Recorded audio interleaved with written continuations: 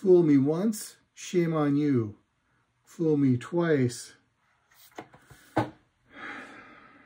If you're familiar with my channel, you might remember the Zake.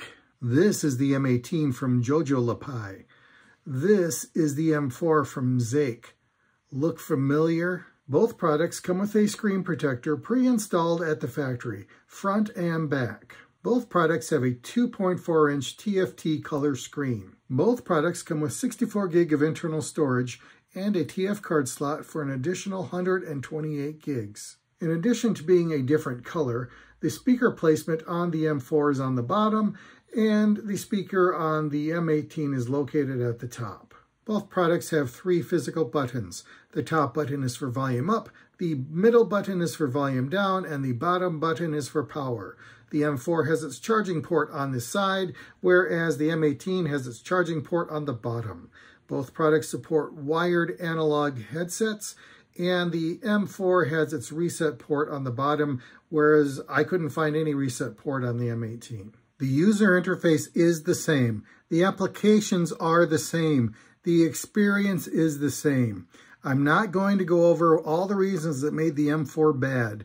Instead, I'm going to tell you how to get the most out of this player. The M18 ships with these earbuds. I thought they were very comfortable. And they give you extra silicone tips of various sizes for a custom fit. They do not fall out, and they actually sound pretty good. It is not a braided wire. It's not a tangle-free cord, but for bundled earbuds, you could do a lot worse. They include a USB-C charging cable. You can also attach this directly to a Windows PC where the M18 appears as an external drive. From there, you can drag and drop music directly to the device. Sorry, Mac users, that doesn't work for you. The M18 does allow you to insert your own 128 gig TF card.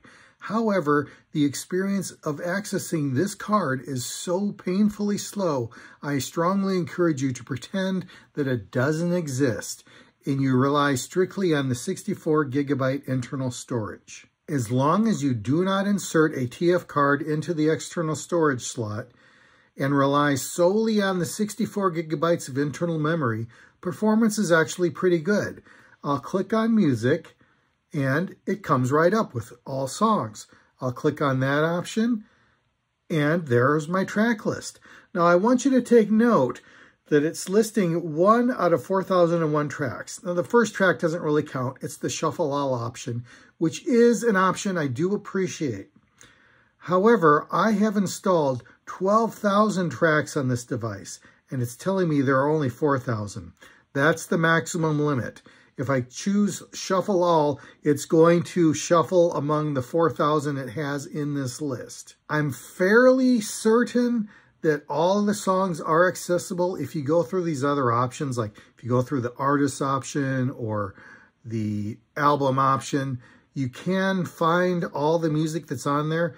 But my use case is I just want to randomize everything and listen to all 12,000 tracks. That's not happening.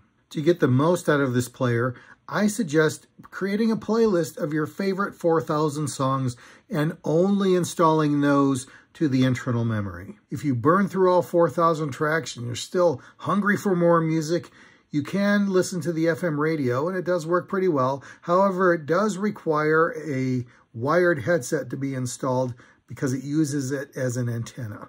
I just want to be clear, I do not recommend this device, but maybe you got one as a gift, or maybe you stumbled upon one in a landfill. However you happen to be in possession of one of these, at least now you know what you're in for and how to get the most out of it. 2 out of 5 stars.